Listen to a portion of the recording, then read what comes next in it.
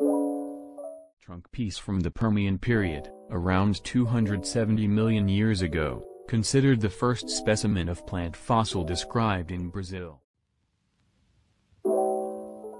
In the 19th century, it was transported from the National Museum to Paris by the botanist Jean-Antoine de Guillemin, where it was studied by the renowned French botanist Adolphe Brongniart.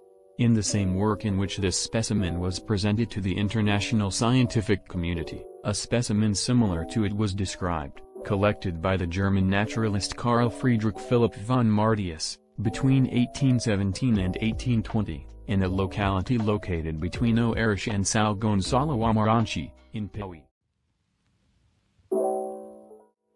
Hello everybody, I'm Lonnie with Everything Nature. Today we're going to talk about one of my favorite fossils, and I've got a lot to show you, so stick around.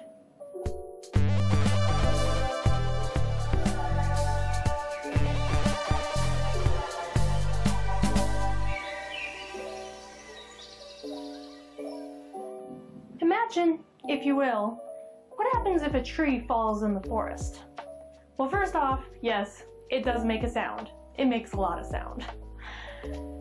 Secondly, the tree is now dead, and like all dead things, it will start to decay.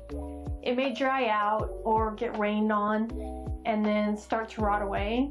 Insects may attack it and start eating it and living there, and then a bigger animal may come and tear it up looking for insects to eat. Now imagine we're millions of years in the past, even hundreds of millions. A tree falls and dies, and now it's buried in either mud or maybe a flood comes and just covers the thing up, cuts it off from oxygen. If this happens, it's not gonna rot.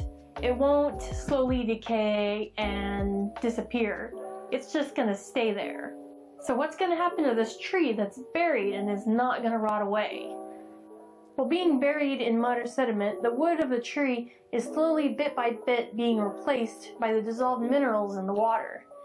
If it stays in place and not exposed to any air, the wood will eventually be completely replaced by minerals, resulting in petrified wood.